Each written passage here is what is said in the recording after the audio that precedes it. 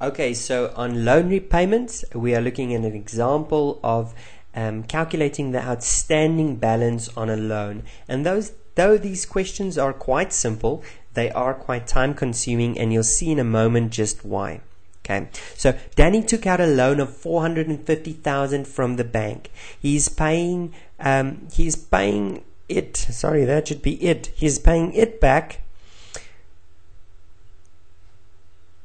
He is paying it back over 35 years with payments monthly, and the bank is charging him interest at 13.5% per annum compounded monthly. What is the balance on his loan now if he has made payments for 31 years? Okay, so again, let's do our timeline. Here we go from 0 to 35 years. Okay. So here we have the years in between, and we are here somewhere at 31. Okay, and what's important is that we make monthly payments, okay, every year. So put in as much information as you can on this timeline. 30.5% per annum. Okay, do we know what his amount is that he's paying back? Let's see. Do we know? No. We don't know what the amount is that he is paying back. Okay, so if we look at our formula, Pn is equal to x1 minus 1 plus I to the power negative n over I. Okay, we can see here that we know what the original value is.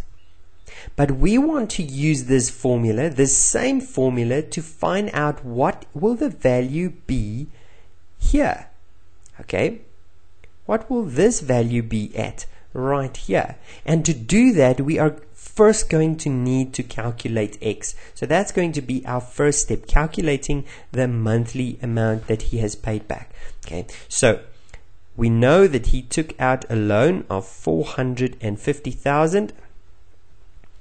Okay, so the present value is $450,000. We don't know what his repayment amount is. We know that the interest that is charged is 13.5%. Okay, but that amount must still be divided with 12 because he's making monthly payments. Okay, very important. He is making payments monthly. So we know there's 12 months in a year, so he's getting interest not at 13.5%, but at that divided by 12. And also divided by 100 because we're working in a percent there. Okay, so how many payments is there going to be in the total 35 years? So right at the beginning here, we are owing 450,000 Rand, okay, with how many payments left? So that's the question we should ask ourselves. N represents how many payments are left. And that's 35 times 12. And that is what? 7 times 6 is 420 payments. So in 420 payments left. Now let's go and calculate. So we have 450,000 is equal to, x is unknown, 1 minus 1 plus 13.5 over 1200 to the power of negative 420. All of that divided by 13.5 over 1200. Okay, so again, you know the drill already. I'm going to multiply with that and divide with this. So to save time, I'm just going to do that. Okay, so I have 450,000 multiplied by the denominator, which is 13.5 divided by 1200, and divided by that top bracket, which is 1 minus, and in brackets 1 plus 13.5 divided by 1200. Okay, and that has an exponent of 420 with a negative. Close my top bracket and that gives me an answer of 5,109 Rand and 3 cents. There we go. Now that we have X, we can go reuse our formula, but this time we want to know what is the value after I've made already 31 years of payments. So there's still 4 years of payments left. And in every year I am making 12 payments. So there's still 48 payments left. So we are working out the present value. If 48 payments are left, we don't know what that value is. But we know what our recurring payment is this time. We are still paying the same amount. This is a constant amount. The interest hasn't changed. It still stays 13.5 over 1200, and neither has the number of time, or this time actually, the number of payments that are left has changed. This is now 48. So what is the amount when 48 payments are still remaining? That's 5,190.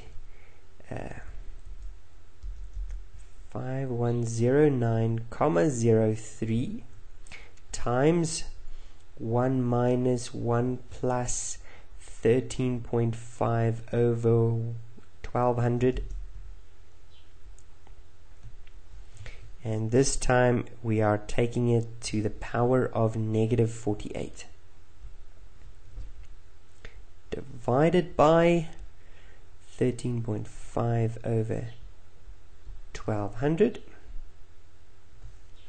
And now if we go calculate, that is 5109.03 times, in a bracket, 1 minus another bracket 1 plus 13.5 divided by 1200, close the bracket, to the power of the critical step 48 with a negative, close that, and divide with this bracket 3.5 divided by 1200,